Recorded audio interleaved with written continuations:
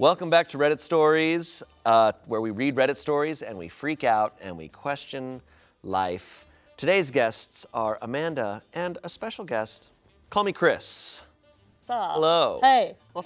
The theme today, in case you haven't noticed from the lighting, is a spooky. These are some spooky stories today. I didn't really actually notice, but...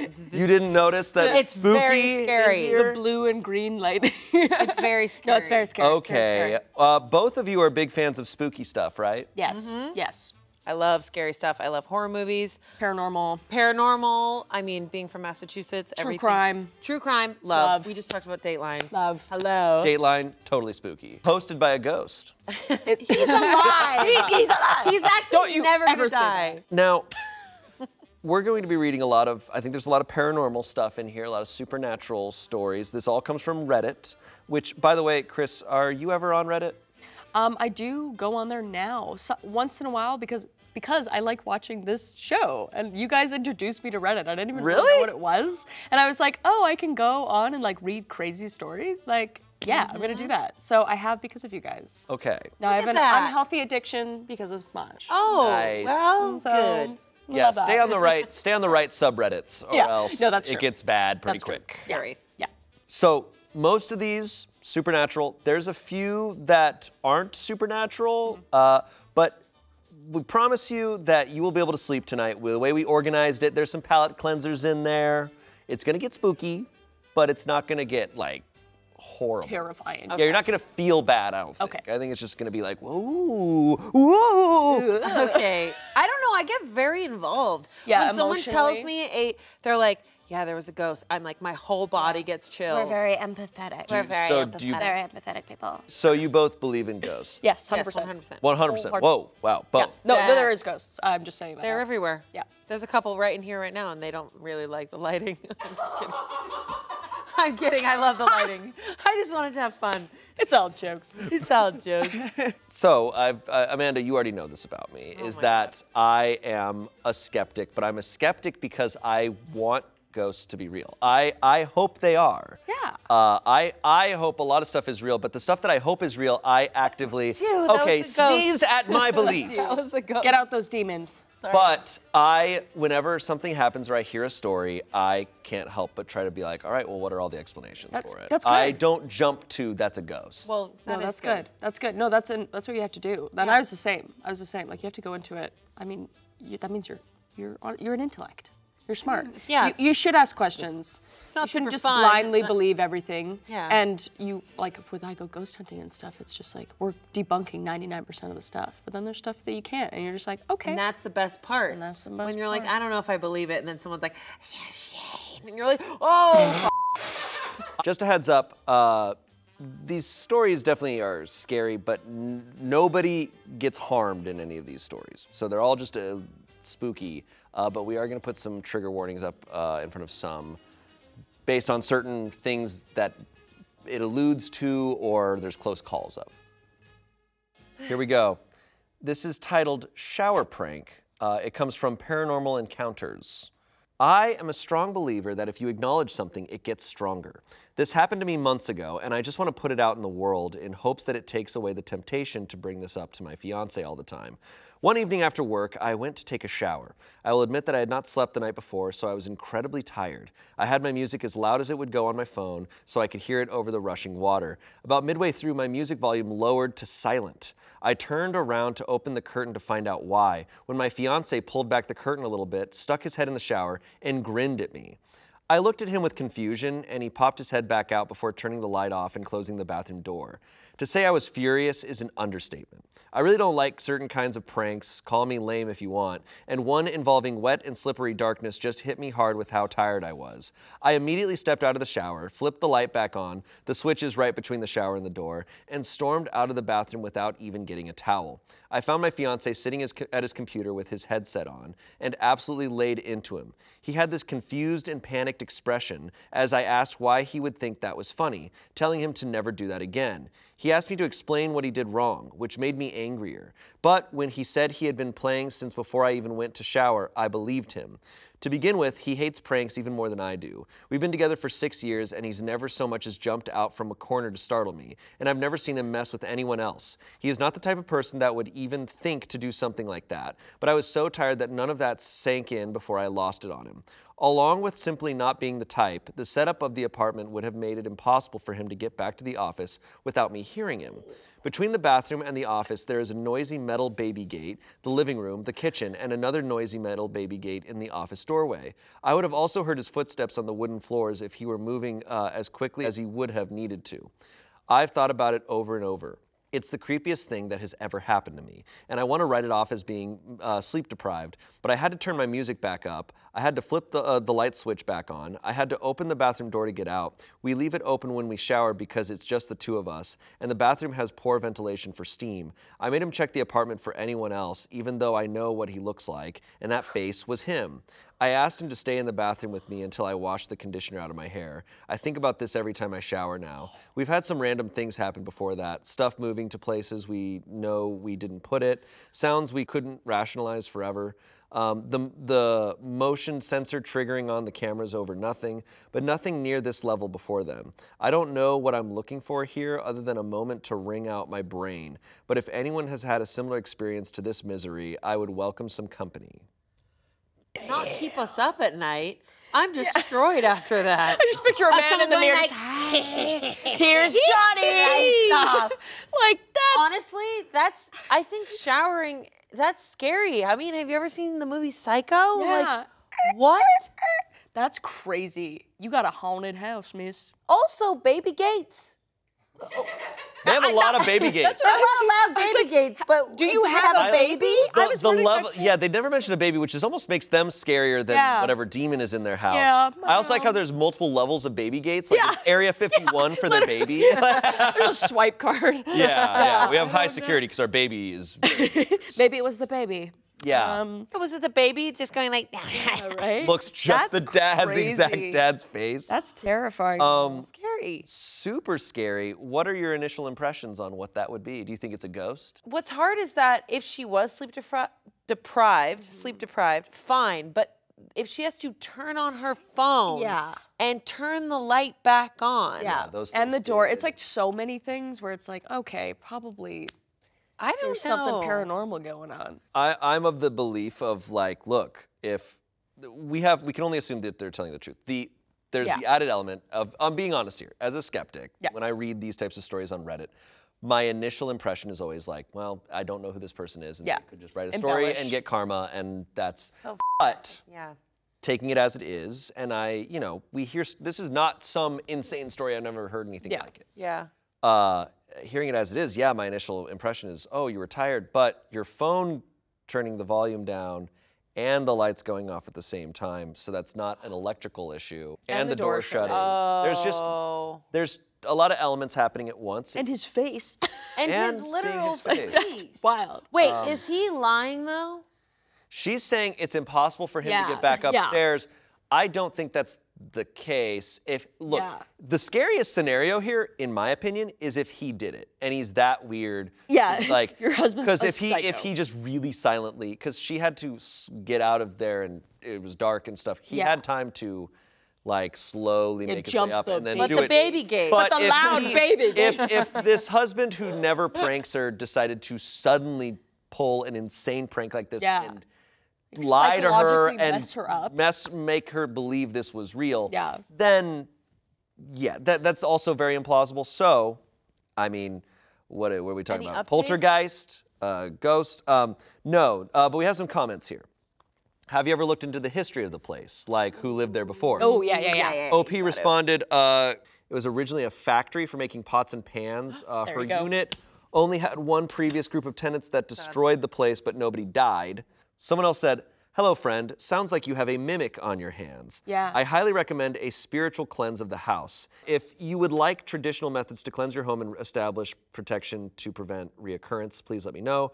I am an interfaith minister, so please let me know if you practice a particular religion, and I can give you advice to suit. There's tons of things you can do to get rid of annoying pests like the one you have. Isn't that creepy? It's like it's a rodent. Yeah, I almost think this person scares me more than whatever mimic. But that's the thing. I can help you. Hello, friend. That's a thing. That's a thing. Like What at my girlfriend's house, Selina Spooky Boo, who's also like a YouTuber, her house is really haunted and we've ghost hunted there before. But there's been so many instances where I see her and I'm like talk to her or like and it's not her because she's in a different. Stop. Yeah, like there's those kind of like mimicry. Why do they say that they have mimics? A Reddit user pulled up the definition. Usually it's a demonic or negative spirit that mimics people you love or are comfortable with so that specific energy can gain your trust and then attach itself to you. Okay. We did like a whole seance to get rid of it and everything. It was intense. And did you? And yeah, I think so. It hasn't shown up since we did it, and that was like a couple months ago. Did anything happen during the seance? No, nothing like of note. It was just really creepy. The mimic's like, no! That's what we do on Tuesdays. Anyway. I love that. Light as a feather, stiff as a board. Yeah, we like walked around our whole property with salt. We like saged everything. We lit a fire. We like threw stuff in the fire. It was wild. I love that shit. Yeah, we should do stuff I like would that. love to. There's the added level of ghosts and then demons. Yeah, that's a whole other thing. As a whole nother level. Super scary. Super scary. You know, this is the type of thinking that I have. Like, right, if this happened to me, right? So where I'm like, okay, I can't deny that I witnessed this thing. But I'm also, like I said, I try to believe everything. I used to have this theory that I would think about when I was a teenager and I was really into this stuff of, you know, what if time, you know, it's the true detective thing, time is a flat circle. But if all time is happening at once and there's a multiverse of dimensions that are all happening at the same time, what if you're just seeing another, like, time folding in on itself and you're just seeing an image from the past or the future or a different dimension, whatever. Like, there's just like, or, you know, there's other things, what if they could collide? I don't know. I'm not a scientist. What I'm saying is a stupid guy thinking about this stuff. Yeah. But that's where my brain goes as opposed to, it's a ghost. It's like, oh, but there's also an infinite possibility, infinite amount of possibilities for stuff. Yeah. Is my belief. Neil deGrasse Tyson on this podcast, man. Yeah, let's get in. No, but it's true. That's kind of like what I feel like the afterlife is kind of like. It's like a different dimension. Yeah. So it's like, that's very valid. Thin places, right? Where people believe that spirits are always around you. Just like maneuvering or some are just trying to like figure out how to get up, like, to where they're supposed to be. That makes me feel actually more calm when I think of that, but that's not what my first brain thinks. My first brain is like, okay, someone has unfinished Somebody's business. trying to infiltrate my body. Mimics. Like, I automatically go to the scary thing. Yeah, me too. There's a lot of discussion here, and someone cited the Australian Department of Climate Change, Electricity, Gas, and Water, that carbon monoxide can often be an explanation that people use for stuff like this. They go, inhalation of low levels of carbon monoxide can cause headache, dizziness, lightheadedness, and fatigue. Exposure to higher concentrations of carbon monoxide can cause sleepiness, hallucinations, convulsions, collapse, loss of consciousness, and death. Another source says, like, if you or others in your home ever experience ghostly symptoms, you should have your furnace, oven, and or other gas appliances inspected by a professional. Now, I'm of the opinion of, like, get that stuff checked out just in automatically. For sure. Just in case. And then if it keeps happening, it's like, well, we ruled that out. Yeah, exactly. Like, hello, I'm having ghostly feelings. Can you come check out my furnace? Yes. They come in with sage and then come check out my refrigerator, please. Well, that's a wild one. Crazy. Mimic. All right. That's scary. Yeah. That first one is... Next one. Let's see what it is. Am I the asshole for not caring or saying that my apartment is haunted to a new roommate? Hilarious. Oh boy, where do I even begin with this one? First off, this post isn't about the science or lack thereof of what the paranormal is or isn't. I want to be somewhat distanced from that. I've lived here for about 2 years. One night, a couple months into my lease, when I was about to fall asleep on the couch, I heard what sounded like a mechanical tune from a children's toy chest for like 4 to 5 seconds. A Jack-in-the-Box toy would be a fair explanation. I was half asleep and just attributed it to a dream-induced auditory hallucination or a sound from the TV. It occurred again another night, which got me interested. I wondered if it was something coming from the outside since a window was ajar. Maybe another apartment, but I don't hear any other external sounds in this old, thick concrete block, not a peep.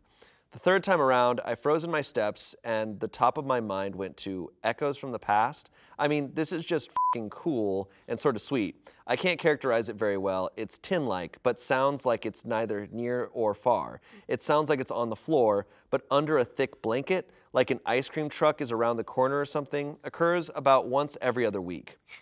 For me, it's just like, well, I guess that happened type thing. After the first few instances of this, was I supposed to be freaked out or something? There's also a few other types of sounds, like a split second of a drawer or cabinet opening, thudding. Can't say I really care that much. Sometimes I don't even remember it until I'm reminded of it. I decided to reduce costs by getting a roommate a few months ago. I met someone for coffee and we hit it off. No apparent issue as far as ability to pay or owning too much stuff, no pets, agreeable demeanor, etc. And move-in day was a breeze. But as it turns out, well, let's just say some people are more sensitive than others. I received a call one evening and she was hysterical and had barricaded herself in her room. I rushed home. She said she was in the kitchen minding her own business when all of a sudden she was startled by what sounded like thudding, which of course was followed by Casper's silly toy playing ass. The immediate impression was that of an intruder and she panicked and ran to her room. Her anxiety was so bad that I had to take her out to a bar to have some beers and help take the edge off. I apologize that I didn't tell her about it. It just slipped my mind, really. But did I have to apologize? Informed her she's free to leave without paying or accept some lowered rent. She just kept looking at me like I'm some asshole running a house of horrors while I just kept shrugging and downing Coors banquets. The verdict was not the asshole. That's so funny. Just like, oh God, no, it's just Casper. Yeah. It's just a music box. I don't know. I don't. Just, to me, that makes me even more scared because then it's like, oh, your place is haunted, yo. Like, yeah, but I don't know. Like, can you imagine just like going to like a place to be like, hey, I'm interested in being your roommate, and they're just like, okay, but like, this place is haunted. Yeah, you wouldn't. Like, you would never get a roommate. But this guy truly, this person truly doesn't care. No. It sounds like they're just like, yeah, Which whatever. is sometimes the way to go about that stuff. And the ghost is clearly just doing that. It's it's not like the ghost is upstairs like. He's just practicing. Okay, first of all, this person's like an author. The way they're explaining stuff. Door ajar. I clocked It sounded like the sound was on the ground under a heavy blanket. Yeah, under a heavy blanket. It's not near. It's not far. It's an ice cream truck. It's not here. It's not there. It's not anywhere. Ice cream truck around the corner. Yeah. Sips Coors banquet. Yes, that's good. Yes. Literally, yeah. I like the effort they put into this Reddit story. An improv teacher was like, you got to be more specific. He's like, got it. Coors banquets. Near, far. It sounded like it was in the past. It was a memory from the past. Yeah, echoes from the past. Echoes from the past. This was well written. I was really appreciating the This writing. is bro-y Stephen King. I was going to say Stephen King. Echoes from the past. But I think his place is probably haunted. Like, there's sometimes, what's it called? Like just ghosts that kind of are on the same schedule every day that kind of do the same thing. I forget what it's called. That's where I really believe in, like I said, of like, it's some event and time, and it's just replaying like a broken record. Yep, I was gonna be residual. Yes, it's like a residual haunting. So it's literally where a ghost is kind of, they don't even really know that they're in the afterlife, and they kind of like go through this. This is also in Selina's house. She has this man that kind of like walks through the same areas, like in her house, and it's really weird. Sometimes you'll see him, sometimes you won't, but it's always in like the same area or like the same. You've seen him? It's so weird. Like, I sound crazy. Can I go with you? Yeah. It's in Ontario, like in the middle of the woods. It's the creepiest place ever, but it's wow. It's it's really interesting. And we've been to other houses where I was just at a place with Sam and Colby, who are ghost hunting YouTubers, and Colby, Selina, and I saw Sam walking with the person that was taking them through the house to do the tour, and we all saw a girl in a blue sweater walk past with them, and they're like, oh, who else is in the house? Like, we thought it was just you two. And they're like, yeah, it is just us. And we're like, because all of us saw, and we're like, I've only had it where I've only seen it, but it was crazy. When you all but that's supposed see to be it? a residual one too. Yeah, it's crazy. So residual, so they don't know that they're dead. They are just walking. They're kind of going through their their day. It's And interesting. Oh. At least that's what I've interpreted it as. Oh. Do you think it's that maybe like, yeah, they're still catching up to the idea that they're dead, and maybe time just works so different that for them, maybe for that ghost, it's only like 5 seconds, but for us, we see it as like time, it doesn't even matter. They were there for 100 years. It's like, actually, it just took them like 5 minutes. Yeah. But in their plane of existence, it's it goes weird. by so quick. Could you ever like communicate with them? Well, if a residual ghost, maybe. No, I mean, we have like, and you can talk to them in like various different ways. Like we have like equipment and that kind of stuff, but then like Selina and I we do like automatic writing and that kind of thing where we like get into like this really deep trance and just like let words come into our head and like talk through that. Whoa. It's wild. If you want to see cool ghost hunting videos, I do. check out my channel. I'm dead serious. I do. Okay, good. I'm really into Yeah, that's what that sounds like. So we have comments here. So the verdict was not the asshole. Yeah, I don't think so. What? No. Do you think someone is obligated to let you know if they've heard spooky sounds? I really think they wouldn't get a renter. Ever. I don't think they would, and there's been no danger involved. He hasn't gotten robbed or anything. And he hasn't been scared. And he hasn't, and he also doesn't know what it is. Yeah. He's just been like, I've heard this stuff, but like. Yeah, and some people are happened. more sensitive to it than other people. It's true. It's true. I've definitely walked into a house and been like, what is happening in there? They're like, oh yeah, you can feel that too. Right. Yeah, I felt it when I moved in. I'm like, I can't even breathe in here. Yeah, exactly. So you're not the asshole. Some comments here. Not the asshole, they are renting. It's their job to ask about the apartment. It's no different from a broken shower door or not working AC. If you showed them their room and they agreed to everything, then it's their fault for not asking. I mean, you don't ask, is this house haunted too often? But a simple, is it quiet at night is the normal question. That's fair. Someone said, light, you're not the asshole. While a haunting is not something you must disclose, it is something that will get you a pissed off tenant. You probably need to disclose that your building is old and it makes weird noises sometimes so that prospective tenants can be aware of the noises and won't freak out on you. And lastly, we have someone who said, not the asshole, I believe in ghosts, but that's not something you are required to disclose when subletting because there's no specific way to qualify that. And beyond that, you sound like you genuinely didn't think it was real until someone else experienced it. Here's some woo-woo advice. Say out loud when you hear noises, go away, you aren't welcome here. And here's some practical advice. Don't pay her anything. Just tell her if she's not happy, she can depart with a month's notice. When I was younger, I was very scared of ghosts. I was like, whoa, but I was still like a little skeptical, but I really was like scared of it. Nowadays, I'm more scared of people. Fair.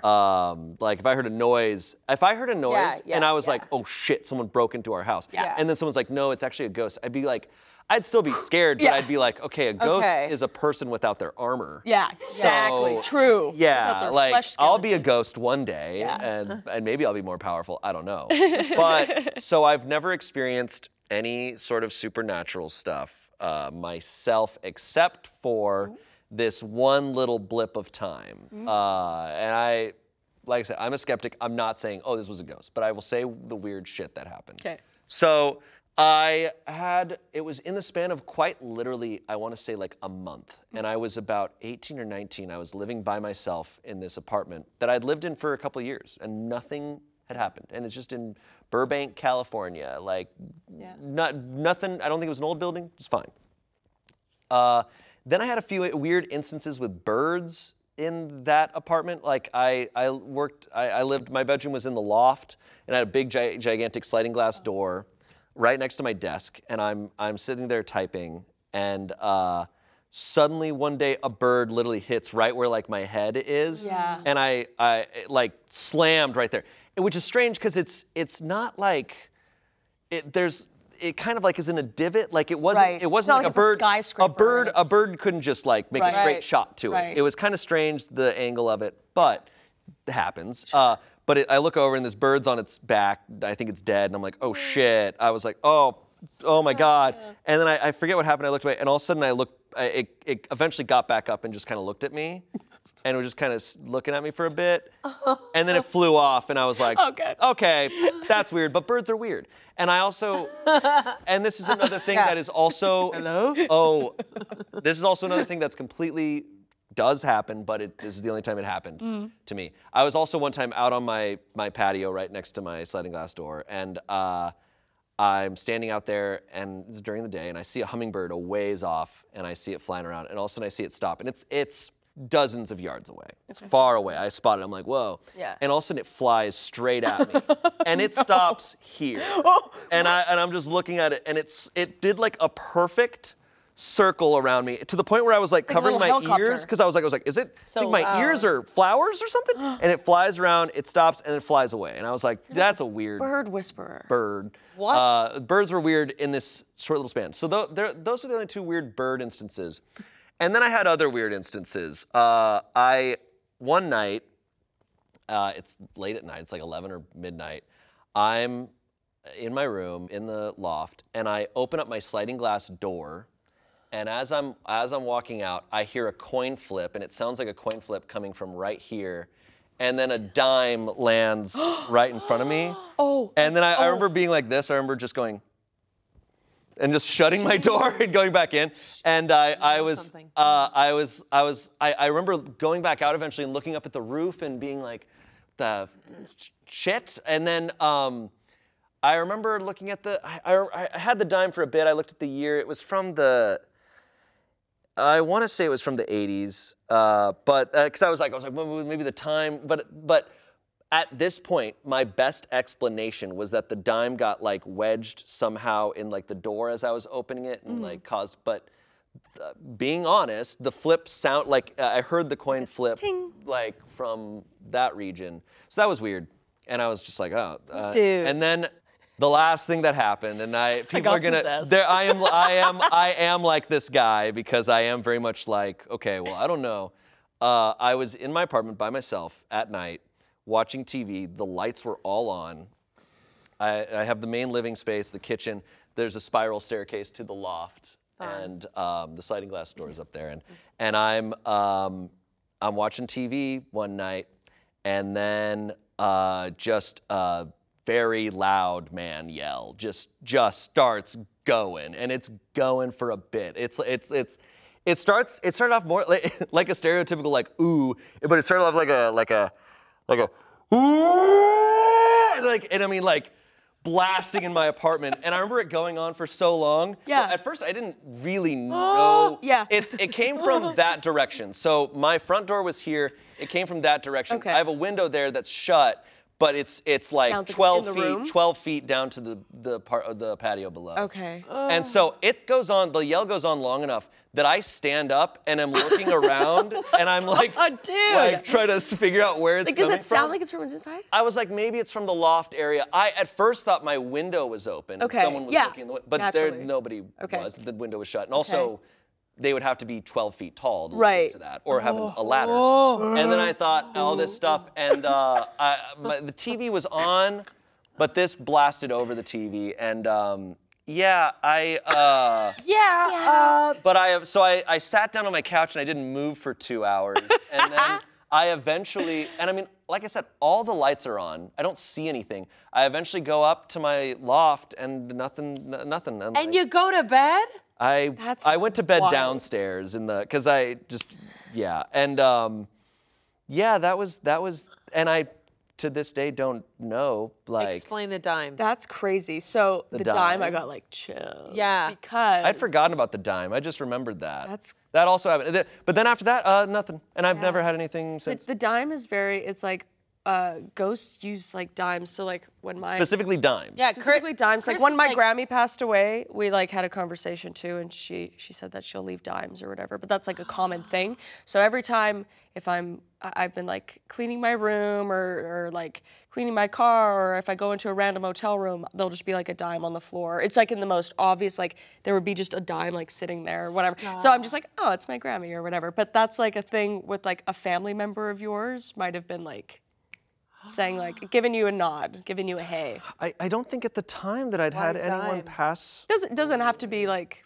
anybody like recent or whatever. Why dimes? Like, I'm not positive on what the whole history is. And it's more than just because you're saying you're. It's not just mine. Like it's like with Selina, with like a couple other people I know. Like it's just like a widely kind of like known thing. Look, I'm being honest. I didn't know that about dimes. No, yeah, oh no. I'm being honest. I know you said it. I'm a skeptic, but I'm also not trying to that's cool. disprove it. That's cool. Cool. Next story. You're haunted, bro. I was for like a month. Yeah. Now I'm not. Because I haven't had that. That was a long time ago. Maybe it's dormant. Maybe since we talked about it, it'll come back. You'll just hear it tonight. And then dimes are just like. Dime ghost. All right, next story. This comes from the subreddit Let's Not Meet, which is a very spooky subreddit. A lot of scary shit. Okay. My brother saw a ghost as a kid. 2 decades later, I realized what he actually saw. Ooh. Okay. I was about 7 years old. My brother was about 10. It was well past our bedtime when our mom woke up off the couch and put us both to bed. Our dad worked construction out of town back then, so it was often just us 3 at the house for weeks at a time. Up the stairs and to the immediate right was our parents' bedroom. Going left put you in the middle of a hallway. Taking another left down that hallway led to my brother's room. The opposite end was my room, which was also across the hall from our upstairs bathroom. At either end of the hallway are windowed doors we always kept locked and rarely used. The door on my end led to a balcony overlooking our front yard, and the door on my brother's end opened to our back porch. The house kind of leans into a small hill. My brother and mom both had a habit of waking up in the middle of the night to use the bathroom. I only knew this because I was always a light sleeper, and they just couldn't help flushing with the door wide open. This night, however, my brother stopped on his way to bed and came back towards the bathroom, saying, "I'm gonna try to pee before I go to bed." The past few nights, I've been too afraid to walk to the bathroom. I keep seeing a man wearing stripes at the end of the hallway. I don't know if my mom wrote it off as my brother telling ghost stories to try to scare me, or if she was already half asleep and didn't catch it, but she didn't react at all to my brother's confession. I, on the other hand, was terrified by it. Yeah. The fear of seeing a ghost like that at the end of the hallway or through the windows is the reason I started running from the stairs to my bedroom at night. Years later, when I was about 18, my mom and I were having a conversation in her car about a dog we had for a very short time when I was little. We were sharing stories about Max's tendency towards destroying my shoes and other unruly behaviors when my mom blurted out, "Do you remember that time I opened the front door for the cops and Max ran inside to the kitchen and started tearing open the big bag of dog food we had?" This really caught me by surprise because in all the years I lived in that house, we never once called the cops, parenthesis, gun owner family in a quiet rural West Virginia neighborhood, etc. I asked her what she was talking about, and she looked equally surprised, as if she had just revealed something by accident. "Oh, that's right. I never told you because you were too young at the time. One night, I woke up hearing noises outside my window, and when I looked, I saw a man staring into my bedroom." She went on to describe how turning on the lights caused him to take off running, and how she grabbed my dad's pistol before calling the cops. I can't remember all the details I gave them when they showed up. Tall white male wearing a striped shirt and jeans, short dark hair, something like that. They said it matched the description of a man they were looking for in the area. It turns out he had escaped from jail on a murder charge. Now, I know it sounds so obvious hearing those two stories back to back, but it wasn't until a few years ago in my mid-20s that I pieced together that my brother had unknowingly warned us about a murderer who spent multiple nights casing our home. He was frogging? Frogging is terrifying. Yes, of course you know what frogging is. I know what frogging is. It's when people break into. There's a movie about it. Yes, there is, and it's I See You. Helen Watch Hunt. it. Really good. Helen Really Hunt's scary. great. She's fantastic. Frogging is when somebody sneaks into your house and they stay in like a vacant room or like an attic, and then they usually like come downstairs while you're sleeping and they take your food from your fridge. There's like a lot of creepy hidden footage. They film like, themselves. Yeah, it's crazy. It's f***ed up. But that's so scary. That's so scary. That's different. Different. Yeah. Some comments here. I've been on Reddit for too long. I really thought you were going to tell us that your mom was cheating with the guy in stripes and your brother saw him in the house. Yeah. That would have been better. Someone else said, wait, was he in your house? Since your brother said he was at the end of the hallway, not in a window. OP said, it had to be through the window. I definitely remember him saying at the end of the hallway because it painted a horrible image for me as a kid, but it must have just been poor wording. Also, I detailed the layout of the hallway and the doors, but forgot to mention there's no way up to the balcony on my end other than through that door. This means my brother had to see him through the door right next to his room on his way back from the bathroom. I say this all with uncertainty because I've never actually told my brother the story or our mom told me. I just asked him if he remembered the man in stripes. stripes, but he said he only vaguely remembers. He has an awful memory. Recently, I've been wanting to tell him the full story to see if it jogs his memory, which is why I posted it here. I'll post an update here if that happens. The mom just never That's wild to me. addressing that. Like, you were too young to know a man broke into the house. Yeah, right? And I'm just never gonna... escaped convict. Sorry, I forgot that a guy tried to murder us all. Also, I grabbed a pistol. I feel like moms hold on, like they carry the world on their shoulders sometimes. They're just like... They do. They're like, who did she even have to talk to about that? Yes. Jesus Christ. Yeah, because the husband was gone. That's true, but like, if my mom didn't tell me that, I'd be like, how dare you take away my like life lore from me? Yeah, exactly. I've missed out on so many fucking Such a stories. cool story. I could have told at so many parties I wasn't invited to. Yeah, exactly. All right, we have an update here. Ooh. Hello. Oh, wow. Sorry for the lack of updates so far. I've been super busy / sick this week and totally didn't expect this story to get as much attention as it did. I spoke with my mom and brother separately about the stories. First, my mom corrected my memory about what she found out from the police. It wasn't someone that had escaped. Rather, the description fit a suspect in an ongoing murder investigation. I'm honestly not sure if that makes it better or worse. Also, my brother already knew about my mom's story. He still can't remember much about how he saw the person, but it sounds like it scared him as much as the story did for me when we were kids. He said he's probably suppressing the memory, and I can't tell if he's joking about that or not. My brother did remind me of a piece of the story I didn't know was related. For the week after my mom called the cops, our older cousin brought a shotgun and stayed with us until our dad returned. Of course, at the time, I didn't know why he was staying with us. I mentioned this to my mom, and she told me a detail I didn't know. Our cousin, who was sleeping in my brother's room, set up a makeshift alarm system with some string and bells on the door in case anyone came around again. A string, some bells, and a shotgun. Affordable home security in the 90s, I guess. Stop. The funny part about my cousin's makeshift alarm story is that it led to my mom revealing another detail in my life I never knew about. For as long as I can remember, that door, which was replaced several years ago, had a rope loop of Christmas bells around the knob. The sound of those bells is burned into my memory because they would jingle anytime someone opened the door. My mom would always check that door before going to bed. Wow. Dude, this is wild. Whoa, he just unlocked his I ass. love this Home story- Alone setup they got going on, though. This That's is great. This is what I'm talking about. Like, Ghosts? that's awesome. That's an awesome story. How Such a dare good she not story. tell them earlier? That's awesome. Such good lore, you're so right. That's so scary, though. Like, Oh, you're- yeah. Oh, I'd rather it be a ghost. Yeah, absolutely. I'd rather an army of ghosts. Yeah, outside poltergeist. Than Yeah, some absolutely. guy. Can you imagine waking up and having someone staring out your window? Good thing the cousin's like, I got you. Yeah, he's like, Yes, Don't on worry, his I Christmas got ya. gifts. go. All right, Santa Claus is coming to town. Don't worry, I watched, it's the 90s, I just watched Home Alone. Yeah, Yeah. literally. We're good. Okay, next one. Oh my God. This is from Relationship Advice. Oh, okay, great. Okay, spooky. I'm not in one, but I'll tell you what to do.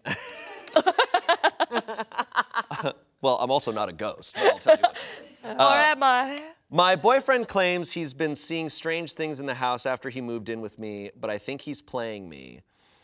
This is a 33-year-old woman. My boyfriend, who's 36, has been wanting me to sell my deceased father's house so we could move to Florida and purchase a house in the area that he's always wanted to live in. The reason I put quotes on we is because he's basically wanting me to buy that house in Florida with my own money after I sell my father's house. But I already made it clear that I have no plans to move to Florida because I have no family or friends there. And I won't sell my father's house because it's my childhood home and I hold it in and its precious memories dear. He kept bringing it up till I demanded he respect my decision and no longer mentioned it. I'm a nurse. I work long shifts and overnight shifts throughout the week, but my boyfriend has a regular office job. He moved in with me weeks ago, and literally days after moving in, he started claiming there were weird and abnormal things happening in the house. I asked him to explain, and he said he keeps hearing footsteps when he's alone in the house, keeps finding his stuff rearranged, keeps experiencing a strange feeling of something or someone watching him from behind, stuff disappearing and reappearing in other places, and hearing animal sounds that he can't specify. I couldn't relate because I've lived in this house for years and never have I ever seen or experienced anything that was out of the ordinary. He kept insisting there are strange things happening and I'm probably completely unaware or haven't been paying close attention due to my exhaustion and overworked mind. To give him the benefit of the doubt, I decided to stay up all night with him after getting off work. I was completely tired and exhausted, and still nothing happened. I told him he needed to check his medication or see a therapist for what he's experiencing, as it might be a mental issue, but he still insisted the house is the problem. Friday night at 11 p.m., he called while I was at work. He was freaking out, telling me he was at a friend's place and asked me to meet him there. I went over there and was met by him lashing out. He looked shaken up, saying that he had had enough of this psychological torture and that he was never going to go back to that house after what just happened. I asked what happened, and he said he was on his phone, then fell asleep on the couch when he saw a human-shaped figure with long hair covering the face standing over him. My reaction was just to stare at him as he went on and explained that he saw it even when his eyes were closed, and he thought it was a dream, but after he opened his eyes, that thing was standing still. He said he froze and couldn't move except to try and pray by doing the cross sign, but something kept yanking his hand repeatedly, preventing him from praying. I asked what happened after that, and he said he wasn't sure because he felt like he was going unconscious, as he no longer felt his arms, then passed out but woke up again, and freaked out, grabbing his jacket and car keys and running out. I asked if that was it, and he looked at me grudgingly, asked if I really thought he was making this up. I just shrugged and said that it's weird because this never happened to me in all these years I've lived there. He attacked my statement, saying that I clearly have lived in that cursed house long enough that I've come to normalize the obvious weird shit that keeps happening. He went on and on about how scared and traumatized he felt at the time and kept saying it's my fault he experienced that. I said, now what? And he replied that he was letting me know he will no longer step a goddamn foot in that house ever again. He suggested we rent an apartment if I still want us to live together. I told him I'm not moving out. He said technically I'm not moving out, but we would just get some distance so that I could consider selling the house in a rational way rather than let my emotions decide. I said no, because I've already stated I had and have no intentions on selling my house, period. He didn't like it, and he said I clearly don't care about our relationship by refusing to compromise and take his concerns into consideration. He started fighting with me, calling me selfish and that I shouldn't be in a relationship since I always want things my way or no way.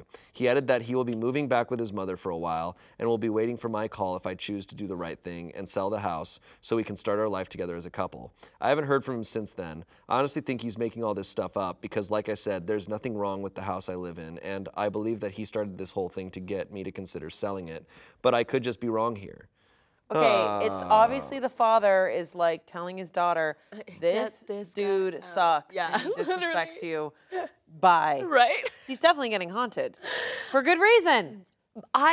Maybe. Does he have sleep paralysis? It sounds like sleep paralysis. So someone brought up sleep paralysis. That's what it sounds like. Like it feels so, like I used to have that as like a kid, and that's what it feels so real. But like, I mean, maybe it was a ghost. I don't know. Maybe that's what sleep paralysis is. But I don't know. It's like you're the way he's describing it, like being held down and can't move, and seeing a figure right over top of you. Cross.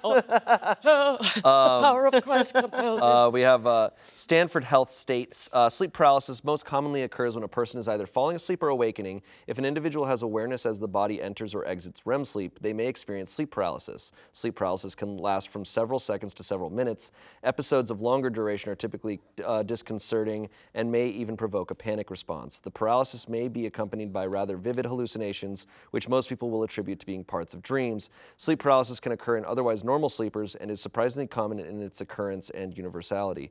It has also been linked to certain conditions such as increased stress, excessive alcohol consumption, sleep deprivation, and narcolepsy. Is sleep paralysis always when you feel stuck?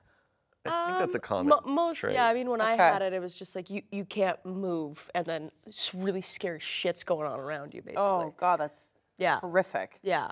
So I personally think this couple is not, they shouldn't be together. yeah, I think this is a sign. Well, yeah, ghost or not, they just don't sound right. They're just not listening to each other. Up your meds. Yeah, that's up your meds. Yeah, she's not really any better. Sell your dead dad's house so we can move to Florida. Yeah. First of all, Florida. What? First of all, Florida. Florida. What are you going to doing? Florida? What are you, 60? There's alligators. Some comments here. There are. He just wants you to sell the house and move. Let him move back in with his mom. It's sad that he values the money you could get from that house more than your attachment to it. In the end of the conversation, it definitely seems like he cared more about you selling the house than this ghost or whatever he claims to have seen. OP responded, yeah, I couldn't have said it better myself, and it hurts seeing how little he thinks of me and the sentimental value the house has. By the way, Florida is his home state, but his parents moved when he was a teenager. He talked about going back to settle down and start a small business. He says he has the money for his new business, but wants me to buy a house there after I get money from selling my father's house. But I refused. And it's not like we both have different plans because we had an agreement, but he went back on it and started suggesting I sell my house so we could move. Yeah, the pitch of you should sell your house so we could buy our new house is already a red flag and just like, get out. So yeah, for him. The dad was protecting her. Yeah, I feel like that's part of it too. Scared him out of there. I think so. Yeah, someone said, I would humor the idea that it's haunted, that your dad is pulling out all the stops trying to get this idiot out of his house. Yeah. Because he did say he saw like a long-haired figure, so it's not like, he didn't say like, I saw Dad. I'll send this thing out. Yeah, all right. this thing. Send Stacy out. And Stacy's like, it's my night off. So. I haven't even done my hair. Yeah, get out there, put it in front of your face. It'll be done. A lot of people are saying this sounds like textbook sleep paralysis hallucinations. Yeah, that's what it sounds like. And maybe my opinion, maybe it's sleep paralysis, but the boyfriend sounds dumb and also selfish. Yeah. Yes. So it's just a bad combo. Yeah, and like, yep, I think so. Of things. Yeah. All right. This episode is brought to you by Mint Mobile. Signing your life away to a big wireless provider is a lot like being trapped on a roller coaster. Sure, it probably seemed really fun at first. They probably threw in a free new phone, all that sort of stuff. But over time, these thrills turned into just awful stuff. You had insane bills, overages, surprise fees, and you started to want to just get off. Well, now you can get off the ride with Mint Mobile. For just $15 a month, you can get unlimited text, talk, and data. You're connected to the greatest 5G network in the country, and you get to keep your own phone number, and they ship it right to your door for free. It comes in this nice little envelope. It's 3 easy steps, and then you're good to go. It's awesome. I'm about to do it myself. I'm excited to be saving money. And I know you probably like saving money too. To get your new unlimited wireless plan for just $15 a month shipped straight to your door for free, visit mintmobile.com/pitreddit. That's mintmobile.com/pitreddit. Cut your wireless bill down to $15 a month by going to mintmobile.com/pitreddit. All right, back to the show. Next one. This comes from Let's Not Meet, which is... Oh, God. Okay. Trigger warning, being followed, and a close encounter with a real person, but you'll kind of see. This is titled The Man with the Head Shears. Okay. Oh. It was in 2018, back when I lived in the suburbs of Paris. I've been playing Pokemon Go since its release, and I used to go out at night to play, always with my best friend on a voice call. It was a night like any other, following my usual route. It was around 2 a.m., and I had already covered a good 1.2 miles. I found myself about 1 kilometer, about half a mile, away from home, standing near a Pokestop. I was catching what I could while talking to my friend, just like every night. It was a residential street with a few streetlights, but quite dark as there was a field just behind it. After about 5 minutes, I noticed a man in his 30s on the opposite sidewalk, just a few meters away from me. He was holding head shears in his hand, and there was a pile of branches at his feet. I thought the man was just trimming the branches of his tree. However, when I described the scene to my friend, he said, "You should leave right away. No one does gardening in the middle of the night." Despite my friend's warning, I was so focused on Pokemon Go that I wanted to capture all the Pokemon before leaving. So I stayed while keeping an eye on the man's actions. As I looked at the man, I realized he wasn't cutting any branches. He was only staring at me. He would occasionally move and hide behind a parked van nearby while spying on me through the windows. However, he knew very well that I could see him, and I began to feel scared. Despite my friends pleading for me to leave, I still hadn't caught all the Pokemon. So I hesitated to go. The man continued his strange behavior, crossing over to my side of the street and hiding behind some bushes while staring at me. Then he went back to his pile of branches and stared at me again. Finally, I had enough. I decided to leave. I walked normally towards my home, trying not to show any fear. I had a straight path back home. My friend on the call asked me to check behind me in case the man was following me. Indeed, he was, still holding the head shears about 10 meters behind me. I then made a left turn instead of going straight, even though it made my way longer. I wanted to be sure that he was following me and that it wasn't a coincidence. He continued to follow me. I picked up my pace, taking snaps just in case something happened. When I reached the end of the street, I was out of breath but safe. There was no one behind me. I entered my yard, feeling relieved. Suddenly, a white car pulled up right in front, stopped, and the driver's window rolled down. It was the man with his pruning shears. Now he knew where I lived. I rushed inside, locked everything, grabbed a kitchen knife, and waited until someone woke up so I could go to bed. There were no further incidents. Nobody believed me, so we checked the surveillance cameras at home, and unfortunately, I was right. Oh, so this really did happen. Yeah. And then, but no update, no nothing, so. Like, what? Did he catch them all? Catch them all. Yeah, did you catch all the Pokemon? Like, did you fucking catch this them guy. all? I can't, it's just like. That's wild. As a woman listening to that, you're just like, what? As a woman listening, I think if that was a woman, she'd be like, I'm sorry, I can't catch them all. There's a man with head shears. There's a man, and I'm sprinting home immediately. But since it's a boy, he's like, that's weird. He keeps hiding behind bushes. Yeah. Anyways, gotta find Yeah, right? And he's like, yeah. like, what was he gonna do? Does he just bring branches with him and drops them so he can stare? he's got a cover? That's his cover, is the branches? He's like, okay. What if he was doing something illegal and he's like, this guy's filming me? And he's just like, this guy got footage. Yeah, like, I'm trying to think of. Does he know that I'm illegally trimming bushes? Yeah, like the logic, yeah. Scary. So comments, we have a couple comments. So did you ever catch the Pokemon you were willing to risk your safety for? Go ahead and downvote me. I know everyone wants to know. By the way, so glad you were safe, and I really do mean this. OP responded, yes, I managed to catch them all. In my defense, Thank God. I genuinely believed it was some guy trimming hedges in his garden that I had disturbed. One should also consider the peculiarity of a guy, me, wandering alone in dark streets at 2 a.m., staring at his phone. After that incident, I stopped going out to play at night. Yeah, that's so good. So that guy trimming Night. hedges was like, this guy was really scary. Yeah, maybe he thought he was scary. But why would he get in his car and follow him? Yeah, and not say anything? That's what makes me, my only explanation is that this guy maybe was like, did this guy take photos of me or something? Yeah. I need to go and like check. Yeah. But why was he hiding behind cars? Why didn't Well, he say, hey? because after a while of staring at him, he then was like hiding, like, Yeah. it sounds also like, because the only thing that reminds me of this is when I was younger, my friends and I would be out late at night, and there would be adults that would like stare at you because you're you're a young guy, they think you're up to trouble. Right. Yeah. So they often would be, and they would kind of like. Yeah, but would they follow you back to your house? Yeah, but not with. They might. They might. Oh, dude, Arizona, they'd be really? like, we need to make sure that these kids aren't doing anything. Like, or they would just be like, hey, you're not stealing shit, you're not doing something bad. Oh my God, we did we used to party in the woods. Yeah, same. We had bush parties. Oh, we had woods parties. Oh, that sounds better. Wow. Bush yeah, let's call it So woods. cool. No, you know what? That doesn't sound much better either. No, We no. had forest parties. What if the hedge guy was just like, that gym is mine. Don't I captured that Pokemon Right? gym. Yeah. Don't shit. Also- what if he's just waiting? He's like, oh, I'm waiting for you to walk up to me so I can be like, I love trimming hedges. Yeah. Oh my God, yes. He only has grass types. That'd be. He's just. What if he's an NPC? He's just like holding Yeah. around. Just. Maybe That's scary. That's another theory. Maybe we are in a simulation, and he's just an It's NPC. the Matrix. That's scary. Guys, relax. It's the Bro, Matrix. This is proof. Scary. Oh. All right, next one. All right.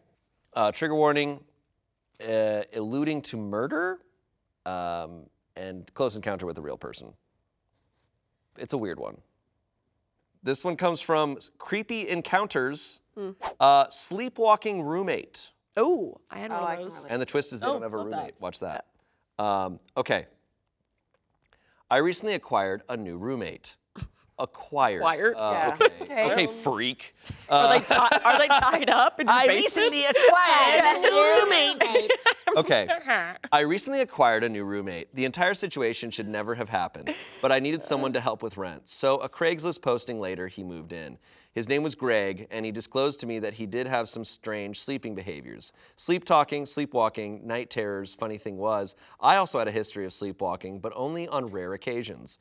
What if they have a sleep relationship? They're like, yeah. They're besties. Like stepbrothers. The first incident occurred about 1 week in when I heard him screaming in the middle of the night.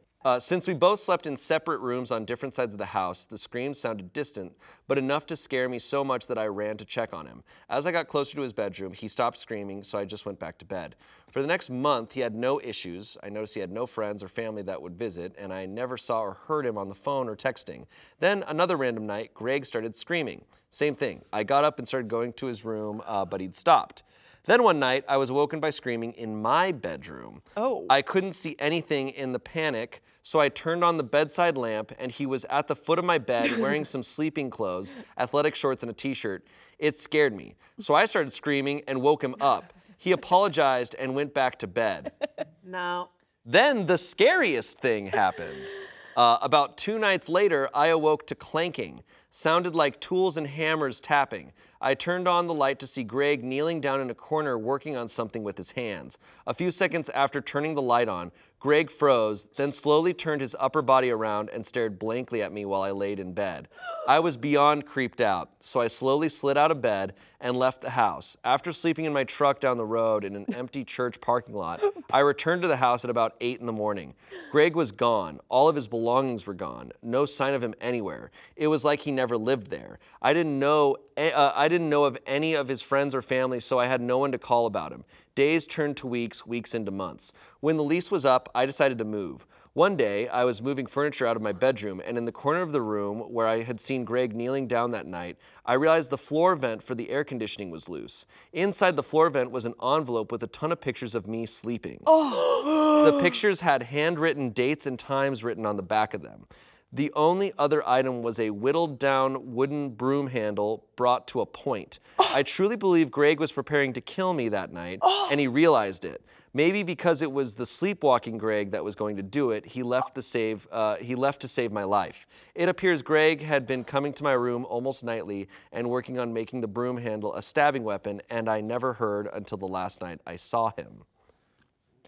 I'm sorry. That was awesome. You said these stories weren't going to keep me up at night. Oh, that's I said I was awesome. Have you acquired a new roommate lately? Yeah, I got married, yo. I'm fucked. Dude, I'm gonna be single forever, man. Honestly, that's crazy. I sleepwalk and sleep talk and have night terrors, but mine have just been dumb. Like I'll be like, "Hello." Yeah, right. Yeah. Well, you're not actually a serial killer, so. Yeah. Wait. So his interpretation. There's 2 options. Is there's maybe a sleep Greg. Of course, it's Greg. Sleeping Greg was the serial killer? Sleeping Greg was doing all this stuff, or Greg is saying it's a cover, and so Greg was actually going to kill him. I think it's a cover. Yeah, I've never heard of someone sleep taking photos and like writing down the dates and times and being like, so this is Nathan asleep on January 5th at, I'm asleep right now. It could be like a sleepwalking, a split personality disorder thing that could be like crazy. This is like a really good movie. Yeah. Write it down. Yeah. This is really scary. Yeah. So comments here. A lock on your bedroom door after the first incident would have been a good investment, closely followed by telling Greg to move out ASAP. Glad you survived. Recommend you avoid Craigslist when looking for a housemate in future. Greg. Commenter, someone here in the comments wrote a story. So this is a story within a story. I too have a sporadic sleepwalking episodes, but what was most terrifying for me was discovering how well I was able to convince my housemates I was awake. My worst episode involved sleep cooking, if you call microwave mac and cheese cooking. I apparently had some creepily convinced responses to people, including my closest friends, that questioned my groggy demeanor. They had already concluded that I was tired and affected by my nighttime medications, which are sedating. For one person, I gave the story that I was a little drunk. I wasn't. Considering our place was known as a party house, such a statement wasn't cause for alarm. I would never have even known this had happened if I didn't wake up with macaroni and cheese in my hair and a practically full bowl of congealed mac and cheese next to my bed the next morning. I obviously asked what the happened the night before and why I had mac and cheese in my hair, and that's how I discovered the above details. It's so scary to know that you can undertake complex tasks while totally asleep and have zero recollection of it. There were no corresponding dreams or anything. It is something that was never committed to my memory. When I hear stories like this, I feel for people like Greg, just as much as the OP. Greg's experience is not unlike the manifestation of my worst fears, although mine involved trying to drive while asleep and potentially killing someone. So I would constantly change where I kept my keys to prevent any rote behaviors. I gave my housemates warning that if I seem out of it, that even if I can talk coherently, they should try to direct me back to bed. I also asked them to ensure that I wasn't in possession of my keys if they noticed me in this state. If I was so freaked out by sleep cooking episode, I can't even imagine discovering that I was preparing to murder someone while asleep, with no conscious awareness of it. Coming to terms with that realization, and then trying to figure out what to do. I truly feel for both Greg and the OP. This must be beyond terrifying for all involved. Wow. I think he was a murderer. You know, a question I have is murder during sleepwalking possible? Well, I guess according to crimetraveler.org, according to a study carried out in France in 2013, 58% of the 140 adult sleepwalkers studied displayed violent behavior during their sleep, with 31% of violent incidents being towards themselves and 46% towards their partner sleeping next to them.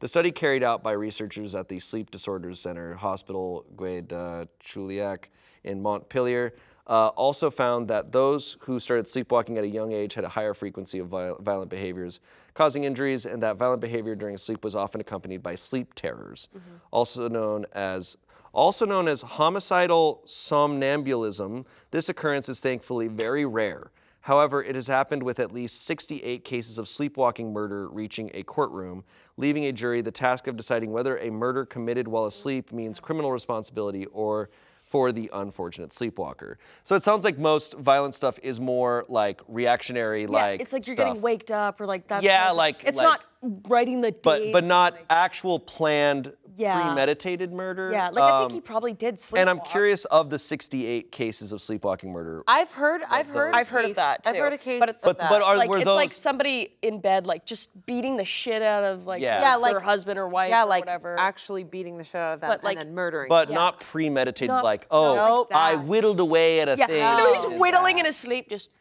that is so creepy. But like. Also, but I think he did also sleepwalk because I think in part of the story, didn't he say like he woke up to him screaming, like just him screaming at him in bed, and then maybe that was his. Maybe that was his. Or that's the cover. I think when you are sleepwalking, nothing is connected. Like for me, when I'm sleepwalking, nothing is connected. You're in another state, but you're walking through your home. So for him to write the person's name down, what the date is, what or the time, that is not sleepwalking. I know, you like watch people sleep. Like again, Selina Spooky was known for sleepwalking, and you watch her videos and it's just chaos. Like she's throwing Coke bottles out a window. Like it's like she's just doing. But I've like pushed my mom down the stairs while sleepwalking before. When I was like 10, not intentionally, but that's in a case where it's just like, you know, she's in the way and I'm sleepwalking. Yeah, you're trying to. I didn't want to. You heard her. She was okay, it's fine. I love my mom.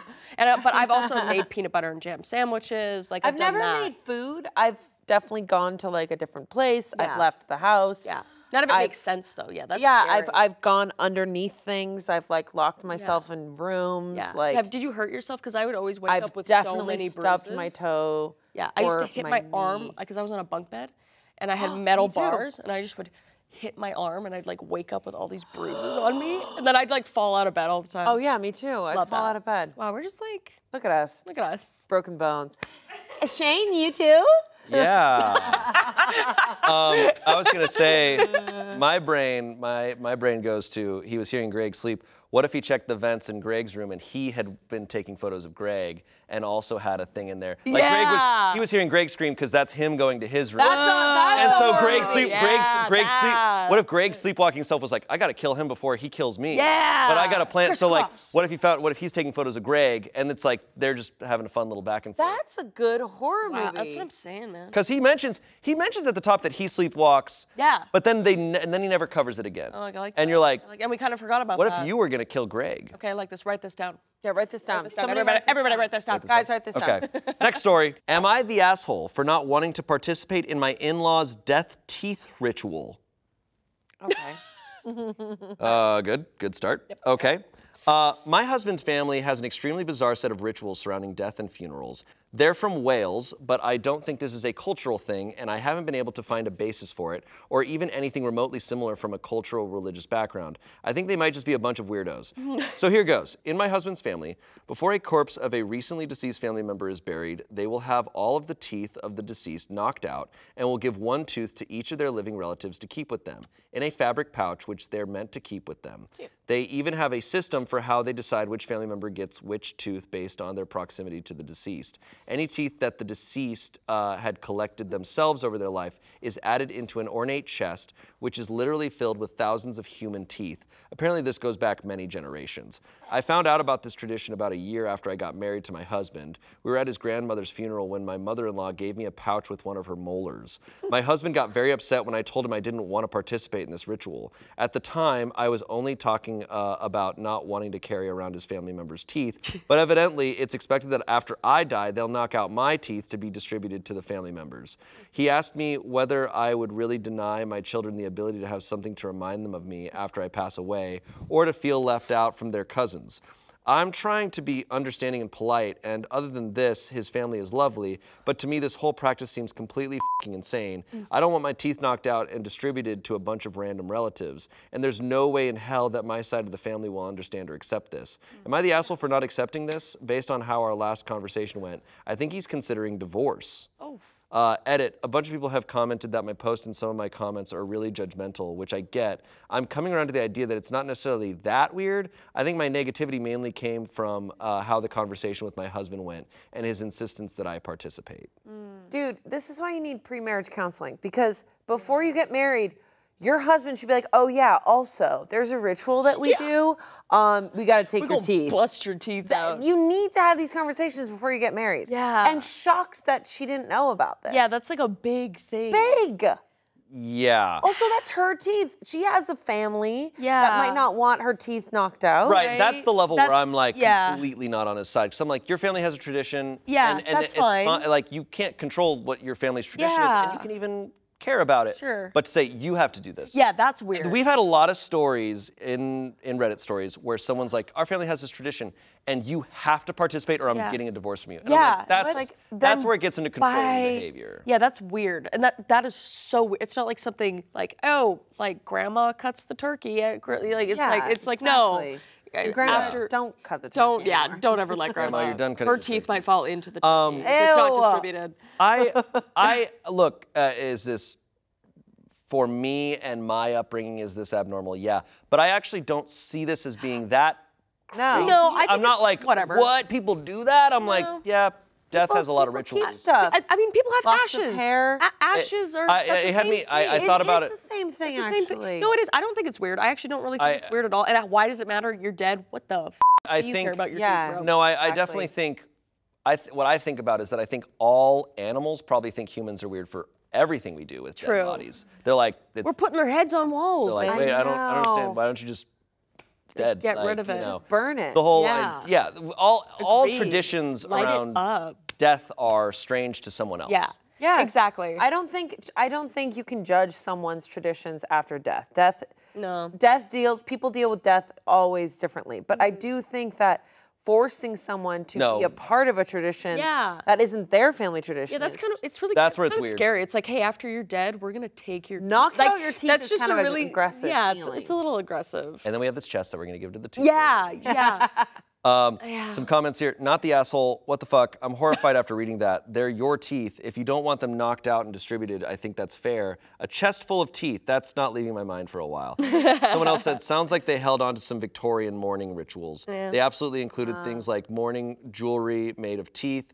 I myself have mourning lockets with a lock of hair from the deceased sealed inside. It's a thing. Another commenter. Teeth were used, just not nearly as commonly as hair. From my understanding, it was teeth the deceased had lost and saved during their life, though, not teeth ripped out after death. Yes. Someone else said teeth were used as well. There's documentation of several mourning rings made out of molars. Victorian traditions I've heard about. Victorian era, we loved death. Sad. Yeah, like my mom has some of our teeth from when we were kids. Same. Oh yeah. Like that's normal. So then when you think about it, it's like, oh yeah, that really isn't that normal. But or that isn't not normal. But I know what you're saying. I think it's kind of fun. Yeah. I think it's kind of fun. I think whatever you decide to do with death. I mean, if you want to be a Viking and have the 2 horses go out on a boat. I hope like whoever I'm with or what my family just like takes my skull and puts it as like a centerpiece on their coffee table. It's like an ashtray. Call me Chris. I sign it. Yeah. Oh wait, I can. You can't. Wait, as a ghost. As a ghost. You sign it as a ghost. Your residual. Residual. What is it called? Residual haunting.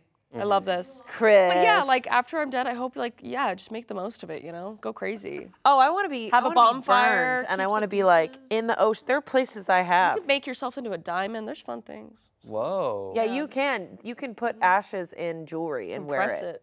Makes it into a diamond. I mean, I keep all my pups. Click the link in the description below.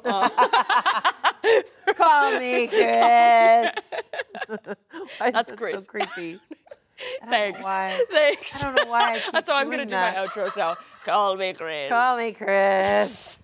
I want someone, maybe when I die, they'll get one of those mausoleums, those like on the surface things. Yeah. But I won't be like put in one of the walls. Yeah. They'll just put me on a lawn chair in the middle, and just my skeleton just there with sunglasses and a Coors Banquet just. Yes. That's fun. It's like chilling, dude. That's good. I like that. We talked about this on our podcast, how about ghosts and everything is scary. Skeletons, for some reason. Hilarious. Skeletons get to be the silly thing. They're so cool. I love skeletons.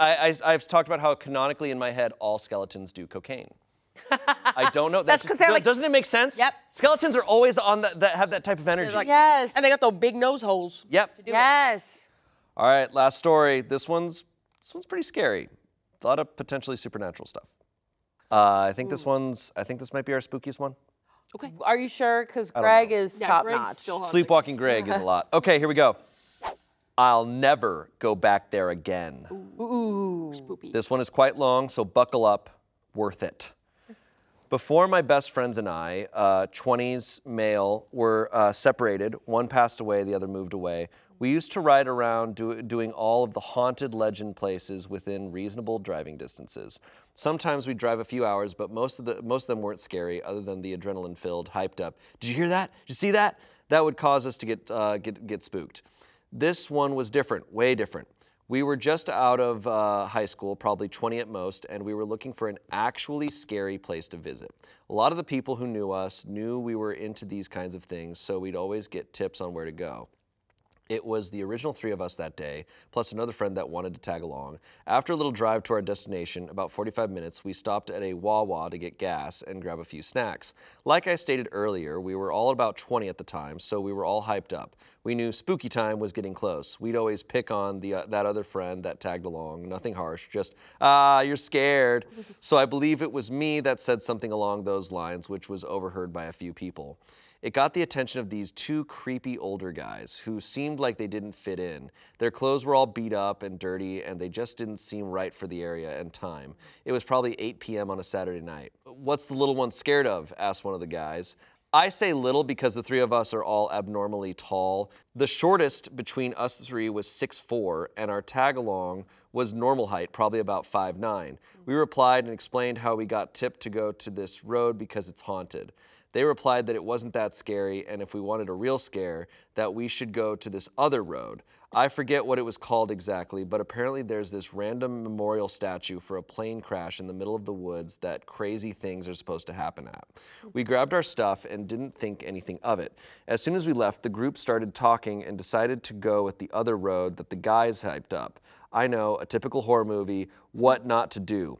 So we get to the entrance of the road, and it already did not disappoint. Woods on both sides, not one damn street light in sight, and I remember there was like a detention center off to the right, in the middle of nowhere. So the spooks already began the second we hit the entrance. We decided to drive down the road and search for the statue. We noticed that there were trees cut down on the side of the road, and logs were laying parallel to the shoulder of the road. We finally find the statue. About 5 minutes of silence goes by, and we decided to enhance the scare factor by shutting the lights off. About a minute goes by, and we see a shadow figure pop out from the statue. We all freak out as it starts walking towards us, but it was making movements that no human would be normally capable of. It was dark out, but this thing was darker than the woodsy sky, so we could make out some of it. It was huge. Like I said earlier, we were all extremely large compared to the average guy, but this thing would have dwarfed any of us. We decided to peel out of there and continue down the road, figuring it would lead us out of there. Boy, were we wrong. About 3 minutes go by and we hit a dead end, which in this case was an open spot in the woods with sand everywhere. The cutout was massive but surrounded by woods. There were different cutouts and ways to go from there, and I'm pretty sure the road continued after this cutout, but we were pretty deep in the woods at this point. So we decided to turn around there and obviously leave. After we turn around, we stopped just to take in the eerie feeling. The other 3 guys were talking about the shadow we saw earlier, while I happened to catch something out of the corner of my eye. About 40 feet away from me, I see what appears to be a white face, and then another, all surrounding the car. The other guys didn't see them. I rarely ever get scared, but seeing me panic, they knew something was up. My panic caused them to panic. All panicking now, we floor it far away from the sand turnaround. We get about a half a mile down the road, somewhat near the statue, and pull over to gather our composure to get out of there. When we stopped, I swear I heard the typical ghost, ooh noise. This was now turning into a movie I wish I was never a part of. So we all are really scared now. After finding the way we came, we started heading back out. Remember those logs I talked about earlier? They were now laying in the middle of the road, blocking us in, as we all see the white faces, masks that I saw earlier. Thank God my friend was good at driving and valued safety over his car. We drove on the edge of the woods at what felt like defying gravity speed to find our way out. The car was literally sideways on the edge of the woods. I mean, I could literally stick a single finger out the window and touch the trees. We all made it home safely that night. After doing research, we found that that spot was notorious in the area for crazy things happening, such as body dumps and murders. Because of the shadow and the ghost noise we heard, my head, heart, and gut tell me that the place is actually haunted. As previously stated, that place is famous for dumping bodies, along with the plane crash 100 years ago. So there's bound to be some spirits there. I think where we were that night was actually haunted. We just happened to be there on a night where there were more things going on. I can't help but think that evil-looking shadow from the statue was actually an angel in disguise trying to scare us away from the doom that was upon us. I can't say for certain, but I'm 99% sure we survived one of their setups that night, but I'm 100% sure I will never go back again.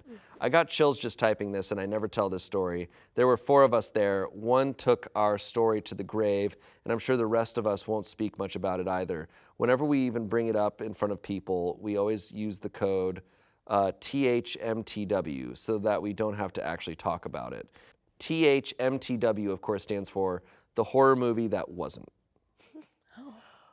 That's what? Crazy. Yeah, wow. The logs in the road yeah, makes me think that those old dudes like have a setup. Right? Like they were gonna murder them. Yeah, I wonder what this plane crash was, because a plane crash 100 years ago, yeah. It doesn't make sense. I'm like, the Wright brothers crashed here. I don't think the math is mathing right now. But a plane A crash. big American Airlines plane. Yeah. Crash.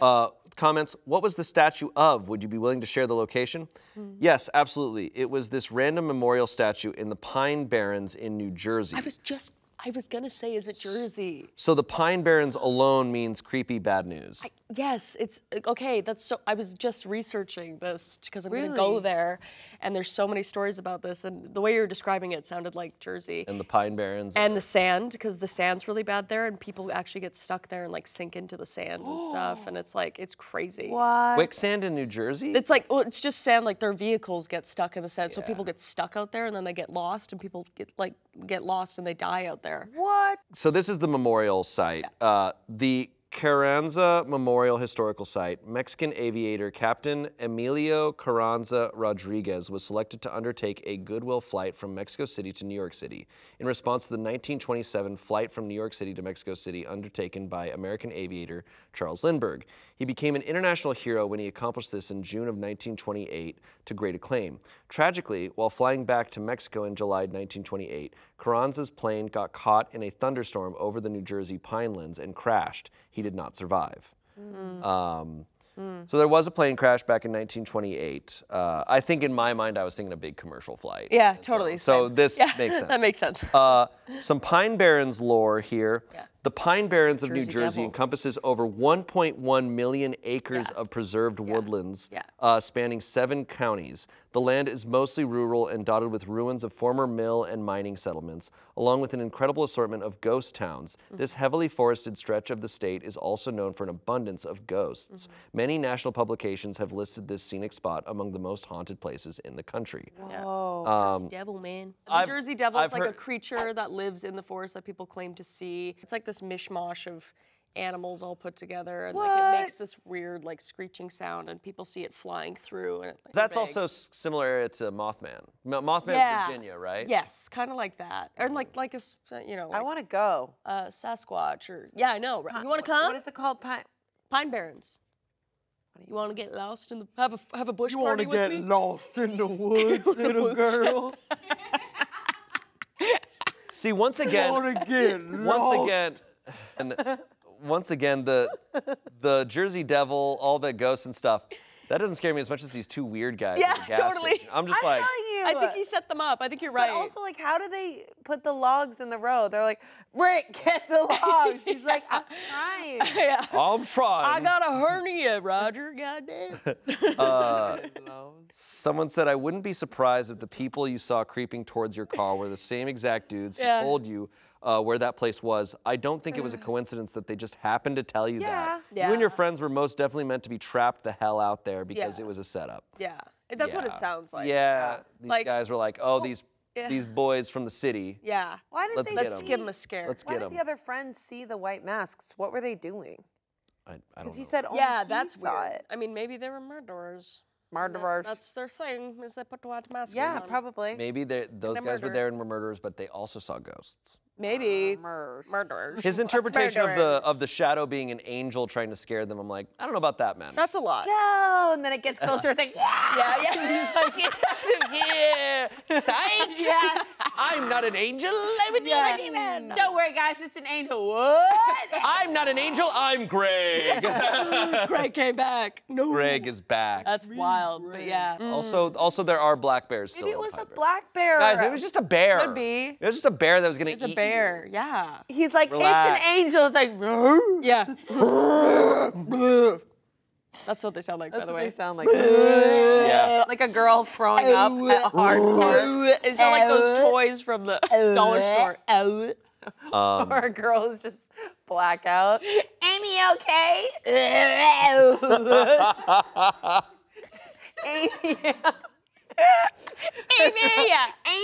Amy, wake up. You have to go. The bar is closing. She's like, We found a ghost. Oh my God, no, it's 2 drunk chicks. No, it's Amy. She comes out. She's like, that was insane. Oh my God. That was crazy. Where did this story go? I don't know. So it's like, hey, Scoob. It's the 2 drunk white women. Like Scoobs. They're in a sorority. Sorority?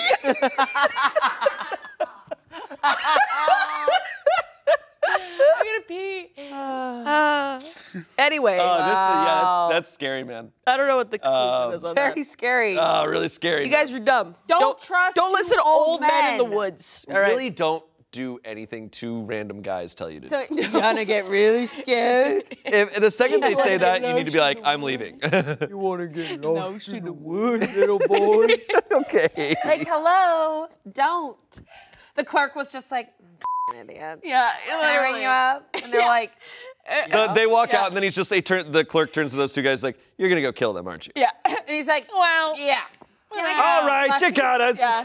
We're gonna go kill them. We need 2 white masks. We're bored. We live in the Pine Barrens. Yeah, what are we we're gonna so do?